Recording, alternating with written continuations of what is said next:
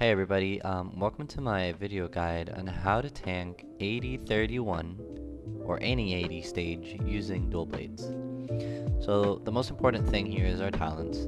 They're going to make life much easier. In this case, I run 3-3-2-3-2. The reason why I use sacrifices were made on double cross is that I can resist CC while I am doing damage to the boss. This is also applicable to blue stance VRMB, in which you'll see how I use it to stun the boss during multiple phases in order to increase my DPS.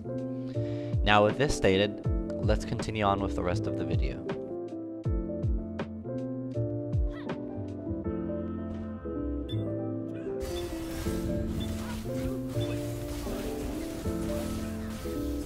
So as your burst starts, we get hit with the boss' first attack, which is a yellow one.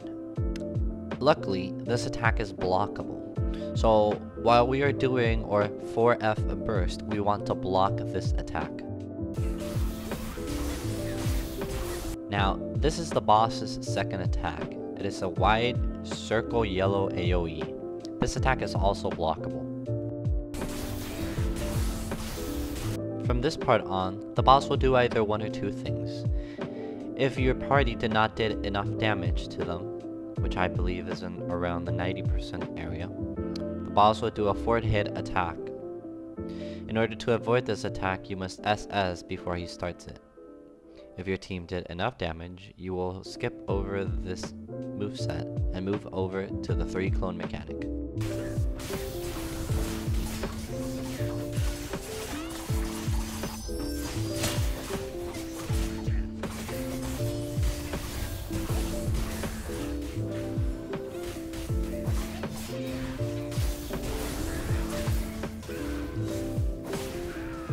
So at this point of the fight, we're going to do something that is very atypical.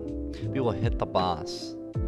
Now, since we have our talent set right, we will be able to resist the damage and CC the boss. This disrupts his room-wide AoE and helps our party clear the clone ad faster, as they won't be CC'd and they do not have to iframe.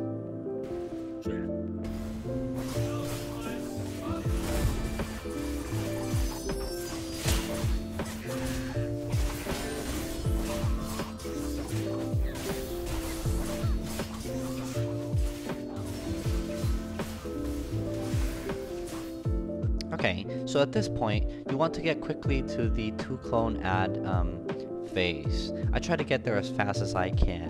While I am on my blue stance, something that many people don't notice is that when the 2 clones spawn in, their CC bar is open. So I am going to do my V, and when it shows up, I'm going to instantly daze it.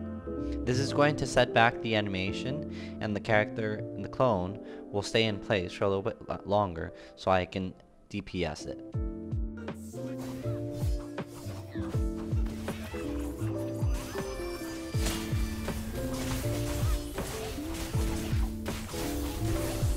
If you've seen my other video on how to tank the 2 clones, you'll be able to know exactly what to do here.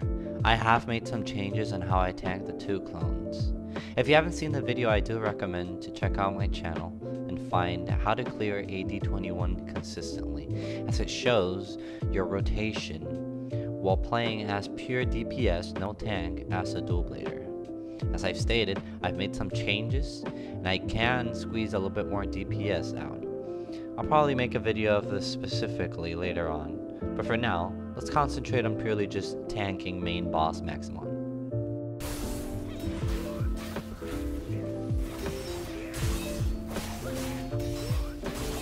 Right, so now I want to take the time to show you another video clip of this full rotation, just so you can get a general idea of what it looks like. Now this is after the first part of the boss fight, jumping straight to the 3 clone mechanic. Enjoy!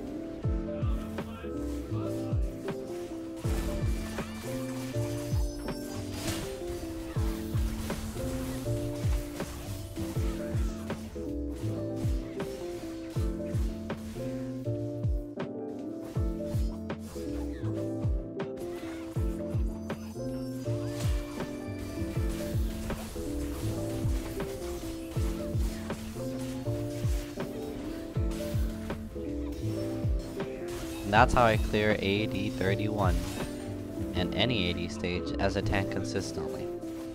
Hopefully this video has been helpful to you. If you have any questions, feel free to let me know over at the comment section. Bye bye.